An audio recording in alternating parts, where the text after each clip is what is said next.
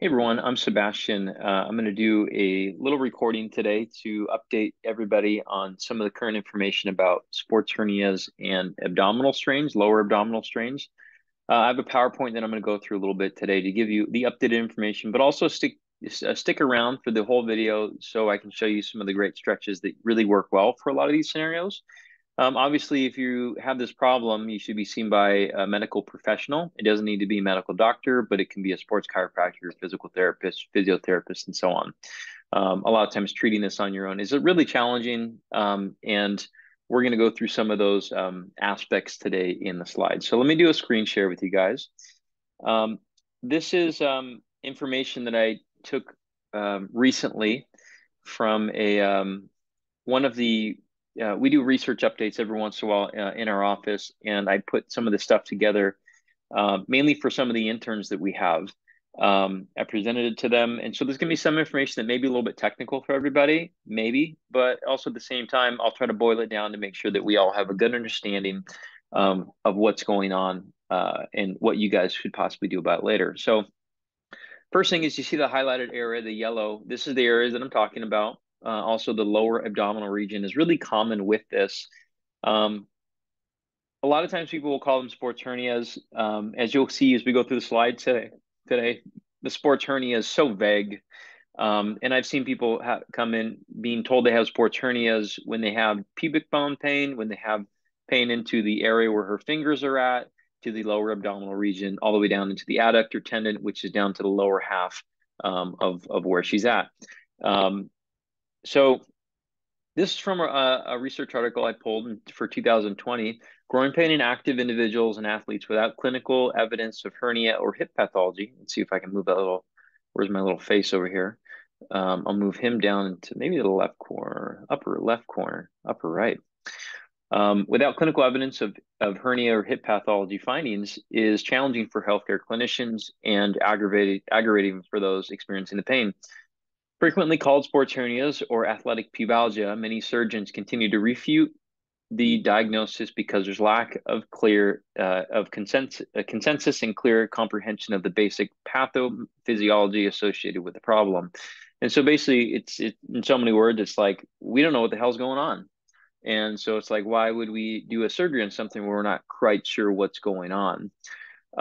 Observations in the next section is understanding the anatomical and the pathophysiological findings in groin pain syndrome is necessary to begin or to appropriately treat this problem.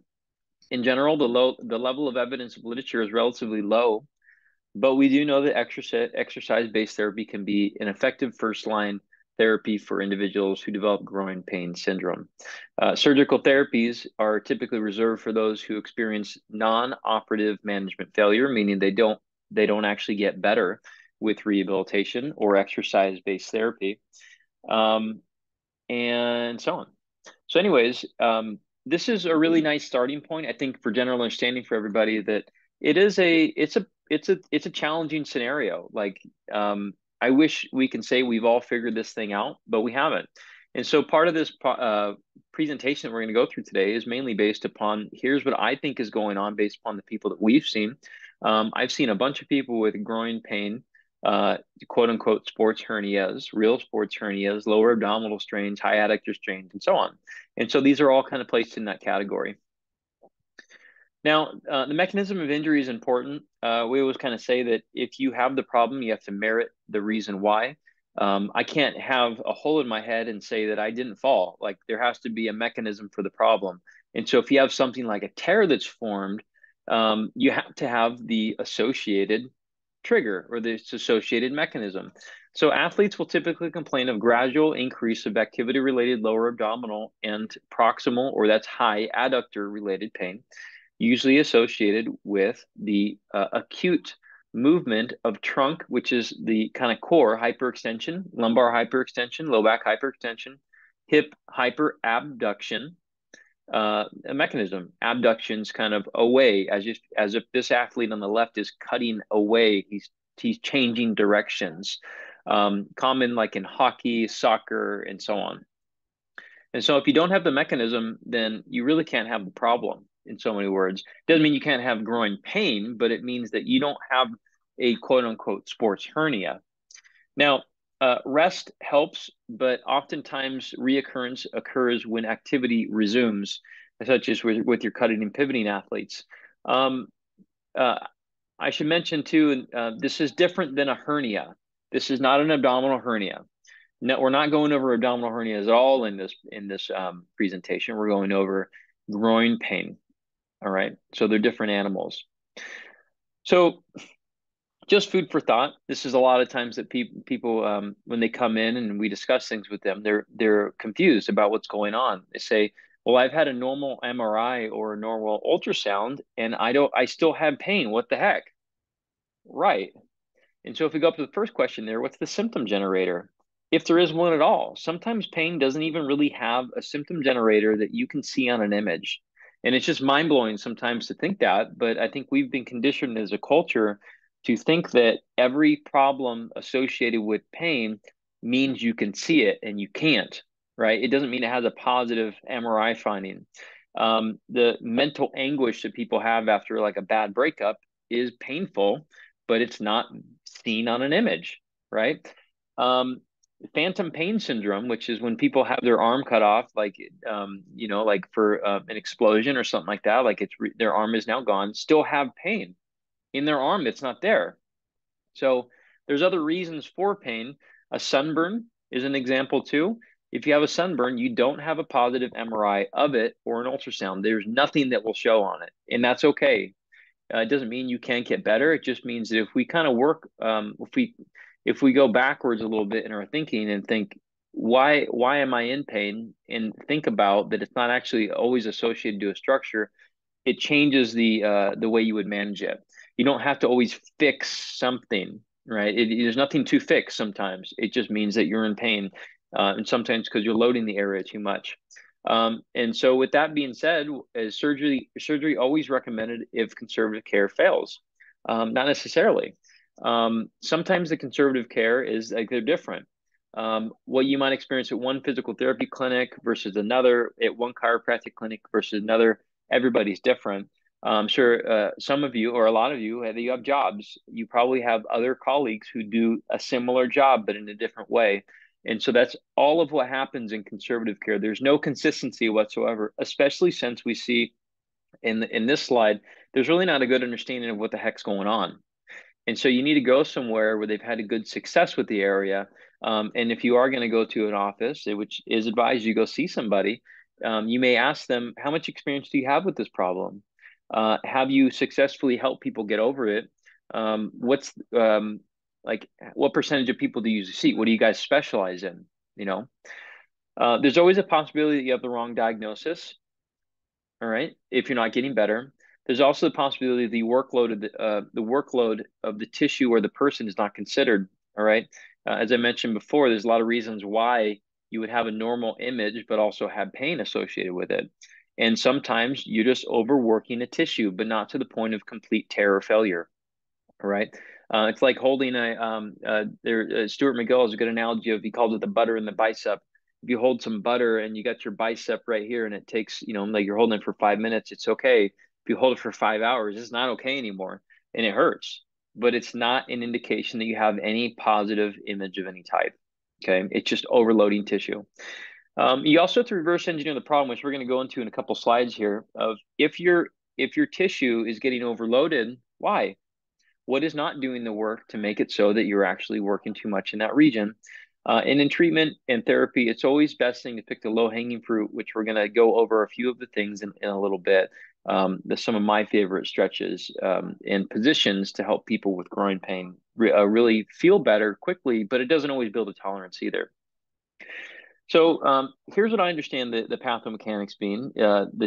So there's a decrease of internal rotation ability in one or both hips that's said to lead to excessive rotation of the pubic symphysis. If you look over on the picture on the right here, there's a hip on the left, and then you can see in the center with the like dialing type of approach there.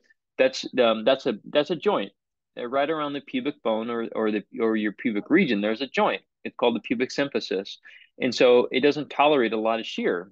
But if you require it to do a lot of shear, then it will say something. It will hurt. It may hurt on your pubic bone, or it may hurt in adjacent areas, such as the adductor tendon, and so on. Okay. Now, this is from another study. Again, it's a really common problem to have the adductor tendon feel tight. It's common to feel the rectus abdominis area as these areas enter into the pubic bone feel tight, and it's this problem, the sports hernia, is often characterized by abdominal or groin pain. It's super common. I want to say the groin pain is like 95% of people will have pain with resisted adduction, meaning if you squeeze your knees together, it will hurt. It's 95%, but it's common with other types of groin pain too.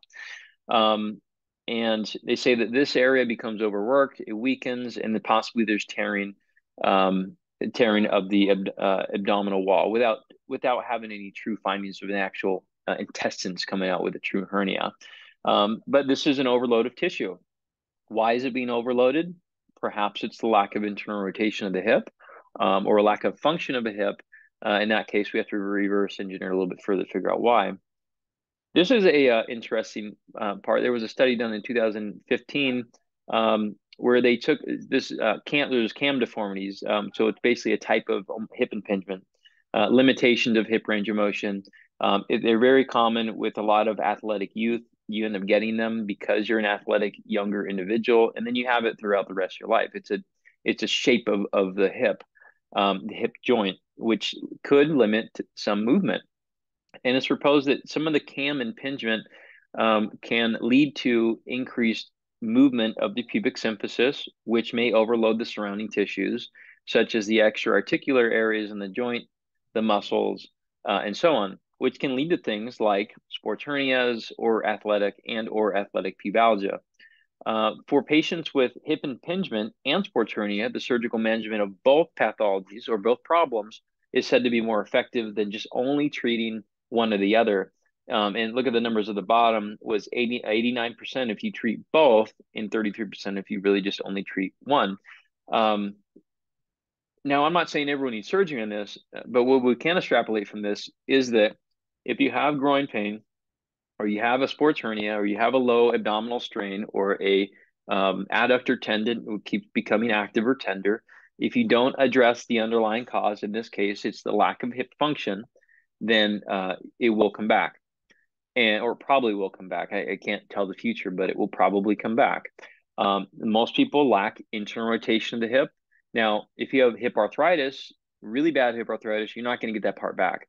But a lot of people who are younger, under the age of 40, will be able to do that. They'll be able to get it back. Now, if you're over 40, I'm not saying you can't get it back either. It's just sometimes there'll be a little bit more of like people will have it for a long time, and the bone reaction will create limitations of hip range of motion. Here's another study which proves that point. They analyzed cadavers, and they simulated a cam deformity. The picture on the left is a cam deformity. It's just a bony prominence that grows, again, because you're athletic as you're younger. By the way, a lot of people do have cam deformities and have no pain whatsoever, but they may lack some hip range of motion that can be partially returned. They found that rotating the cadavers or the hips that had the cam lesion simulated repetitively put more load on the pubic symphysis. So this kind of proves that point of one possibility. Now, if we look at some of the musculature around the area, so there's the obliques, the adductors, and there's the rectus abdominis as well. On the picture on the left, you see the transverse abdominis, and then there's the pec major, in this case with the thrower. And so we call this the anterior oblique sling. It does matter. And so all of these things will work together. I'd love to say we can separate just the adductors. We're only going to treat the adductors today. No, you treat everything, right? You help everything work together. As I mentioned earlier, things need to work together. And when you rehabilitate the area, things need to work together too, okay? There's also a concept of intra-abdominal pressure, okay? The picture on the right is, this is someone with possibly better intra-abdominal pressure than the one on the left. This is a lifter. This is not somebody who would technically have a mechanism for a sports hernia, because they don't have the mechanics. They don't have the possibility of it. Now, the pitcher on the left, this is Randy Johnson. He does have the mechanics of it because it could be low back hyper or trunk hyperextension with hip hyper adduction and possibly extension too. It's going to be his trail side leg, but the person on the right does not necessarily have that.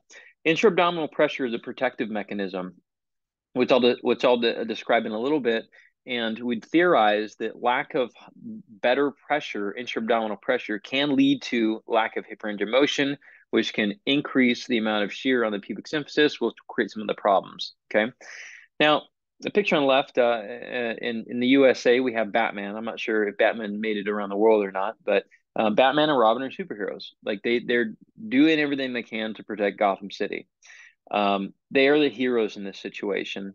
They are also, if we extrapolate back into the musculature of the body associated with groin pain, they are the adductor and the rectus abdominis. They're trying to help, as well as the TFL muscle and so on, like hamstring. They're trying to help. Okay. A lot of times, if you have the poor hip internal rotation, it'll get more movement in the pubic symphysis, which will make some of these heroes start to work extra. Stuff's going wrong, so they need to step up. All right. And at some point, they may fail and create a tear, and they will break down, which may create adaptation in those tissues and those superheroes, which will also create sensitivity of those tendons and musculature of things like the adductor, the rectus abdominis muscle, and all the muscles around the hip joint, period. But we bring up the possibility of intra-abdominal pressure, which is helps things work optimally within the hip and the core region. As I mentioned, the mechanics is low back hyperextension with a movement of the hip. And so intra-abdominal pressure, IAP, helps out to actually protect and allow those movements to happen because they should happen. But if they happen with not enough support repetitively over time, then you could have a problem where the musculature, which becomes a problem, steps in, the superheroes, right? So chronically poor pressure with movements or movement patterns and increase in the reps over time can create the muscles to work harder, and they create habits that are harder to break. Then you get poor internal rotation, you get more movement at the symphysis, and then you have the tendons becoming sensitive and so on. And so with this being said, I know this is kind of rhetorical question. When stuff goes wrong in Gotham City, who do you blame? Do you blame Batman and Robin for not working hard enough, or do you blame the mayor who's making it so that we're in this situation? I'd say we blame the mayor. So although a lot of treatments associated with groin pain, hip pain are associated with treating the superheroes when they break down, I think it's the completely wrong approach. Okay. You should be addressing the mayor. Make sure the mayor is doing their job and clean up the situation. And that's going to be better movement patterns. It's going to be strength and range of motion within the hip, as well as making sure that the person has adequate pressure. Okay. So I propose these strategies to make the situation better. You cool down the area to build it up. A lot of you have probably already done this. You said, my hip hurts and I'm just not going to do anything. I'm going to rest it. And then things feel better until you go back to activity and then they don't. So you did part one, you cooled it down, but then you have to build it up in a strategic way, which this is the point of injury rehabilitation or creating adaptation around the area. Nothing you're going to do is actually going to make it so that tear goes away. That's number one. It's going to be there. All right. And it doesn't need to be fixed per se. It just needs to, your body has a new normal, right? It has a new normal situation. Tears do not always hurt, but once it's torn, it's torn. It's not going to be like a brand new car anymore. That's just the way it is. And that's okay. All right. But we need to teach the body to do some movements that don't perpetuate the process. I remember in a shoulder study, they did repeated MRIs on people when they had pain in the shoulder. They had confirmed tears, partial tears of a rotator cuff muscle. And they said, okay, you got a rotator cuff tear, go on the world, and then come back when you have shoulder pain, and we're going to image you again. And so they did that, and they came back, and they found that the person's tear or the person's pain was associated to expansion. The thing got a little bigger. And so that means that, number one, tears don't hurt, but as you start to challenge the tissue a little bit more, and if it does tear a little bit more, it might hurt more, okay? But that's not always the case either. And so the best thing to do is cool it down and then create a program to then make the body move better so you don't perpetuate the tear, right? This is the whole thing that when you do corrective exercises and work with someone who's coaching you, this is why, okay? Is the reason is because habits are hard to break, all right? The pressure, if you have a pressure issue, intra-abdominal pressure, you need to be coached. Some people make it on their own. They can do it on their own, but the longer you've had this, the harder it is. All right. And I'm brutally honest with people about it. It's better just to have someone coach you. A lot of times, so I've met ballerinas who the ones I'm thinking about, they spend a lot of time going to ballet class. They go to ballet class, and I just learned about ballet class recently, and I realized that ballet class is the same thing over and over again. It's the same thing. It's because you're improving your skills at doing those things really well. And so, moving in a better way that doesn't trigger your problem or increase the possibility of tears is also requires weekly, biweekly, every month interactions sometimes for some people because it's not easy to change. All right. I've had habits for a lot of years too. You know, this hand movement in the camera, I've been doing it for years. Try to break me of it. All right. It's not going to happen quickly. And you may need to coach me through it. And that's the whole point of the thing. So to be able to change the habit, which we call it an attractor state, we're changing the habit. Also, you need to uh, get back a hip internal rotation if you still have availability to it. The only way you can figure that out is have someone do an examination with you. And when you go back into activity, don't spike your activity. We see this all the time in New Year's Day. People are like, "Oh, I haven't worked out in like 5 months, and I'm going to go and do a bunch of stuff," and they get hurt. Or we saw actually after the stay-at-home order, people weren't being physically active, and they said, "You know what? Club sports are back. I'm going to take my kid out, and where he's going to do soccer and baseball all in the same season, morning and night." And all of a sudden, the kid got hurt. We noticed a lot of people actually doing less activity and then doing spikes of activity had a big jump in their problem or new problems. And so it doesn't surprise me that sports hernias are oftentimes associated with you don't do anything, it goes away, and you start doing something, it comes back. It's because most people rest it too darn long. So a lot of times you got to add things like drills and ways to challenge the area without really making things worse immediately. And working with someone directly can help out with that. The last thing is you have your own destiny. Okay. You are in control of it. I know a lot of you have thought like, this is not getting any better. Really, you are in complete control. You are the deciding factor whether you want to work with someone professionally or not. Okay. There's a lot of people who will get through this on their own, but there's a lot of people who won't. And a lot of people who won't, they end up in our office and we work with them and they tend to get better. Okay. But you can have years and years on your life where you really are not doing anything physically active because you are in complete control.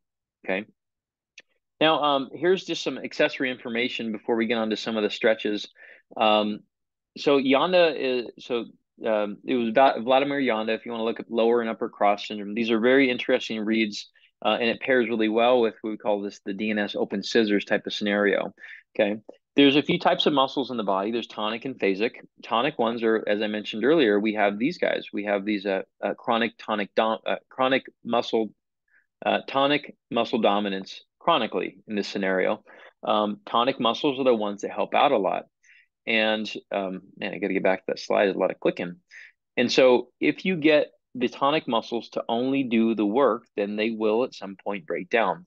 Now, the phasic muscle groups are the ones that if you've ever been in a training facility or someone's coaching you or you've read online how to decrease hip pain, they say, well, your X, Y, and Z muscles are off.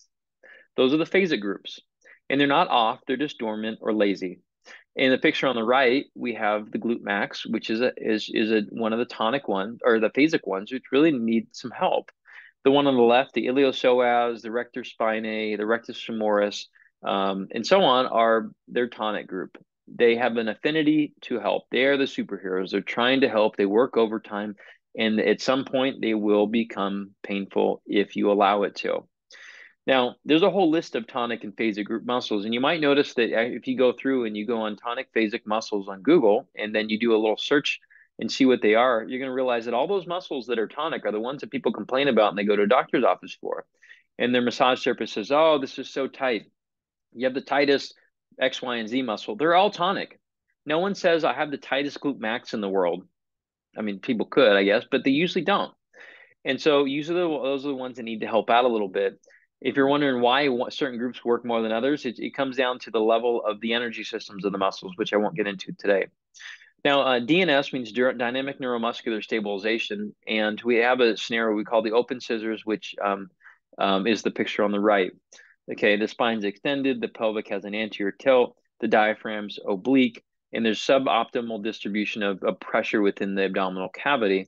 And there's excessive compression on, in this case, it talked about the lumbar disc and the joints, but also too, some of the musculature works a little bit overtime. The tonic group is dominating. The one on the left is better, at least if we're trying to rehabilitate somebody. It's not to say you can't ever extend your back or be open like that. You can, but a lot of times, if you're in pain, you can't get away with it, is all. Some people can get away with it, some people can't. Here's a scenario of possibly, I guess I should mention too, there's three reasons why people can have groin pain, generally speaking. There's problems within the joint, which would be inside hip problems. And then there's extra, which is outside hip problems. And then there's referred to hip. Actually, I'd venture to say that probably of the hip and groin and lower abdominal pain that we see, a lot of times I'd say easily 50% of them are actually in the scenario of referred. They're the third category. They're spinal referred, or in that same category, it's just overload. Okay. Now, things within the inside is going to be, hip capsule, labrum, hip arthritis, things like that. Outside is going to be more like your tonic muscles, your tendons, and so on. And then there's the referred to, which in this picture is some of the nerves that come from the back, which can be trapped in some of the tissues running alongside the hip. But also interesting, this can go to the scrotum on men. I don't know if it goes to the labia on women or not. I would imagine it probably could. I think I heard a couple stories where it has, but it's not necessarily, I guess it's not necessarily pain. It's more of a tightness feeling. It's an odd feeling that the men experience, but it doesn't mean women can't have it either. If you trace all those nerves down a little bit, you can see that these can mimic things like front of groin pain and tightness and stiffness, TFL, muscle tightness, rectus femoris, insertional or origin type of problems, high adductor. And then if you see a little bit higher, you see the lower abdominal region, which we're going to show. Actually, I don't have another picture of that one.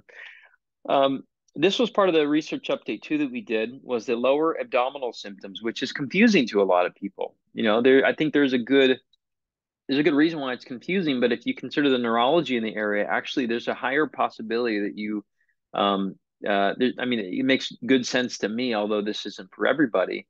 There's two known nerves that pass into the structures of the inguinal canal. The inguinal canal is the canal that in men goes down to the scrotum. These nerves are the ilioinguinal and the genitofemoral nerves. A third nerve, the iliohypogastric, supplies the sensation to the area above the genitalia, but does not pass through the inguinal canal. It pierces the transverse abdominis, then the external oblique, and goes to the inguinal region. You can see the picture on the right. The iliohypogastric nerve goes to the lower abdominal region. Okay, and over here it's presented. It's not labeled. Actually, it is labeled. I take it back. It's up on the upper left. And there's a branch that goes just above the genital region. You can see on the right side before the scrotum, it kind of branches off into two. And that's actually a really common scenario that people have. A lot of times what we find with these people is when they have like I take it back. So sometimes the history has to make sense. Just as I said, the mechanism needs to make sense, the history needs to make sense too. Okay. If you have a sports hernia, you will not have numbness of your foot. So I've had people come and say, well, I have groin pain because I have a sports hernia and I have a numb foot. That's not right. You're probably going to have a back nerve thing, and it's creating the sports hernia phenomenon.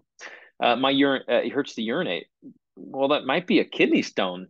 My piriformis muscle hurts, my hamstring and my my piriformis, hamstring, and calf are tight. Now, those are maybe that's normal for you, but if this is going along with the groin pain, then these are things that is possibly nerve related again. And then we have the what the hell phenomena. I like to call this like it's not a smoking gun for anything, but it doesn't make any sense. We had someone recently where I was trying to challenge their hamstring by pulling on their leg while they were face down, which would be like a hamstring curl. And I said, "Where do you feel this?" And she said, "Her quad." Doesn't make any sense, right?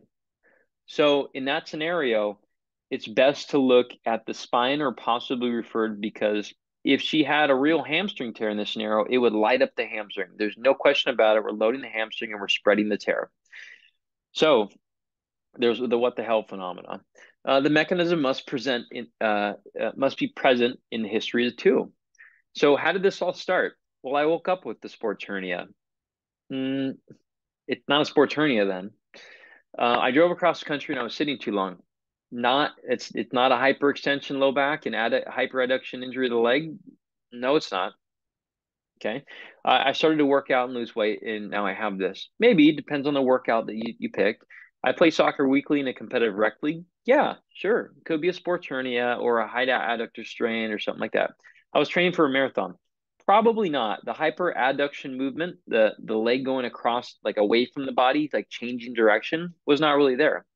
And I've had some before. They said, I'm a businessman. I lift weights. I run a mile a day. And I have an image showing that I have tears to my high adductor tendon, and I pulled my abdominal muscle off the fascia. And so maybe, but the thing is that again, the history doesn't really match. Now, this is a scenario of the superheroes. Have the superheroes been doing too much too long? And when the superheroes are working a lot, they can create long-term findings in images that would insinuate possible things like sports hernia, adductor tears, abdominal strains, and so on. But normally, again, this is a long-term process that people have. So when people are ruling things out with you, they need to consider a few categories. There's, again, like I mentioned, there's the inside joint. This is a knee, by the way. This is inside joint, outside joint, referred to joint, and there's what we call red flag. Red flag means that, I mean, you could have cancer, you could have an infection, it could be referred from an organ. There's a lot of reasons why people would have a red flag. When you're ruling things out, you need to consider someone needs to, when they're working with you, they need to rule out the red flag first, and then referred, and then outside the joint, then inside the joint. That's just the ordered process. Now, a lot of times when we work with people, and they like when we're talking to them, we first try to figure out have we ruled out the red flags? If they have not, then we do it with them. But if they're somewhere where they're going to see their local physician or a physical therapist, a chiropractor, they can all do this exam. It's part of the history too. Like part of your history intake form will have things that insinuate possible red flags. Now, Dr. Google scares people a lot of times with this. It's like you could have this and it's that. It's not wrong, and it's way less common. But you have a responsibility to do right by yourself and make sure that that's not a problem at all. Because if it was, you'd have a very different treatment plan, and you would have a very different problem. Okay. But all the other stuff is very manageable with a rehabilitative approach and using exercise as a means to get rid of it. Last thing I'll cover, kind of the techie stuff, is going to be this part. If you guys want to learn a little bit more about like muscular injuries and why images are not necessarily always positive, this is a great research paper. It's open access. You can find it. Just Google this part. And as you look down into here, you'll see that not until actually 3A, which is a partial muscle tear, if you look way off on the right, not until 3A is there any positive ultrasound or MRI findings at all. And so things like sciatica, you're not going to find a hamstring tear with it, which is 2A.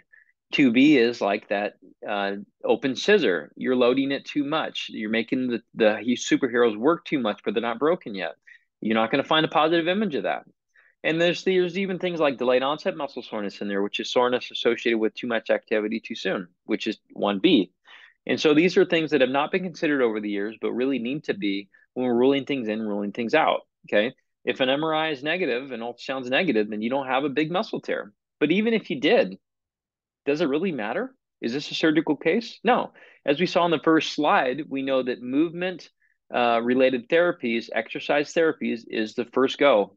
It's always the first go. Okay. And you can start that without having to actually do an image either. Okay. Prevalence of having the sports hernia, true one, in soccer, way higher than someone who's a lifter. Okay. A lifter, if you're a CrossFitter, a gym goer, you could still have groin, lower abdominal strains. Like I've met people who have had lower abdominal strains associated with deadlifting, associated with overhead pressing. We had someone who did a snatch the other day and they felt it too, and they were concerned they had a sports hernia. No, but you could have other types of groin strain, which is very easy to manage. Okay. And let's see, we can get by this part.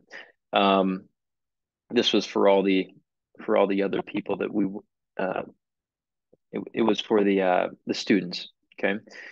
Now, let me just tap into this really quickly here. So this was a slide that everyone may be familiar with if they've been to an optometrist. The optometrist has a really easy job, I think, associated with figuring out what A/B testing.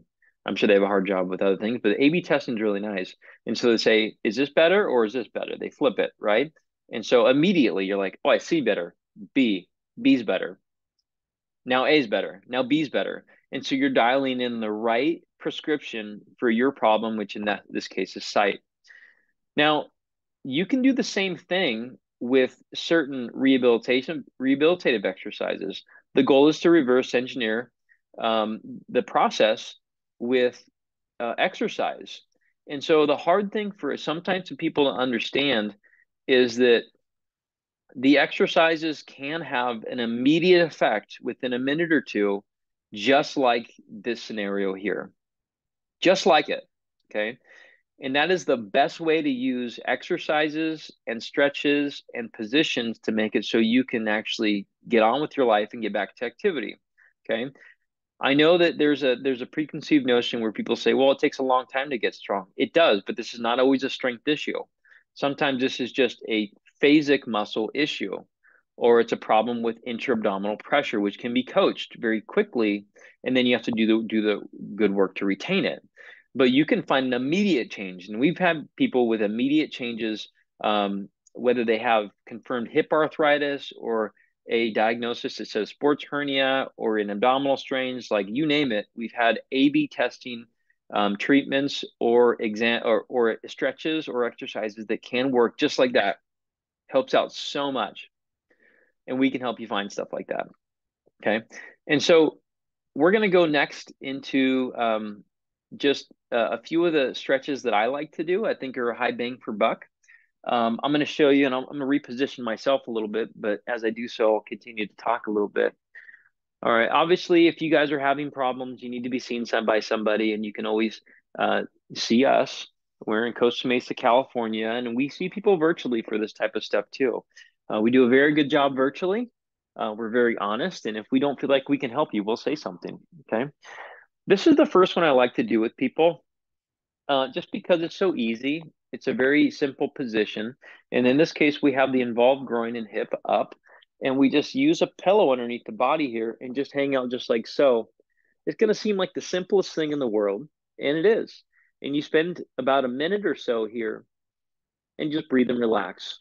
Okay. And then you go arm overhead just like so whenever you're ready. It shouldn't feel like you're doing anything at all. Okay. This is the starting point first aid exercise we use for a lot of people. A lot of times they'll notice that it dramatically decreases their problem, but it doesn't completely abolish it either. And so you kind of hang out here and just breathe into, in this case, would be a pillow here, and just chill. A lot of times people do this on their bed or on a couch. All right. Sometimes tucking the knees a little bit more so is better for them. Sometimes tucking their shoulder underneath their body is better for them, and just hanging out. I had a gentleman recently that he had groin pain. He did have confirmed hip arthritis. He had definitely limitations on his hip range of motion, and I don't think we were getting the hip range of motion back.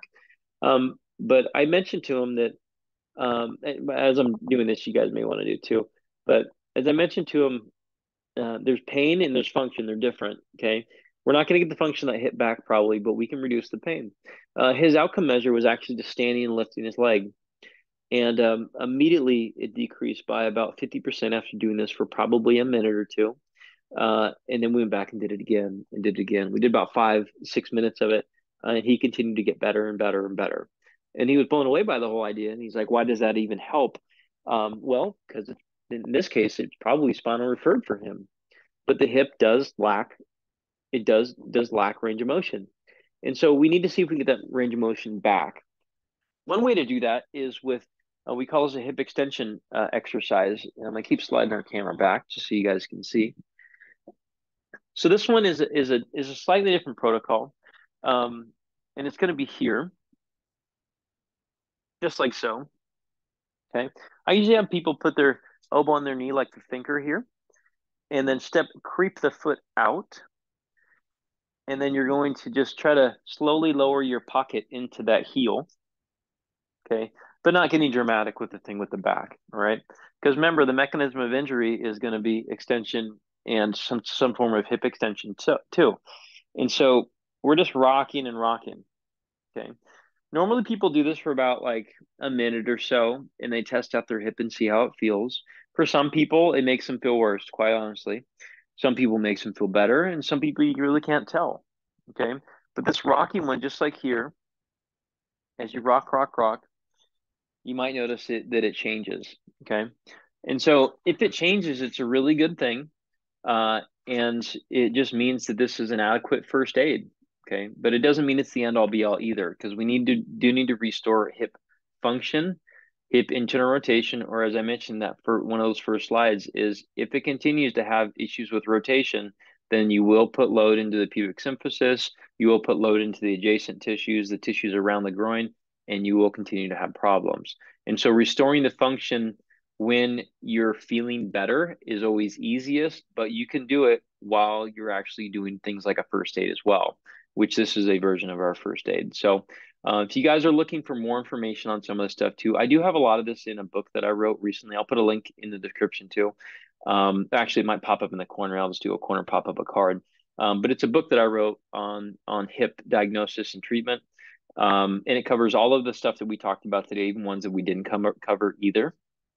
And it's about 70 pages or so, and it lays out a good foundation of where you would go after this too.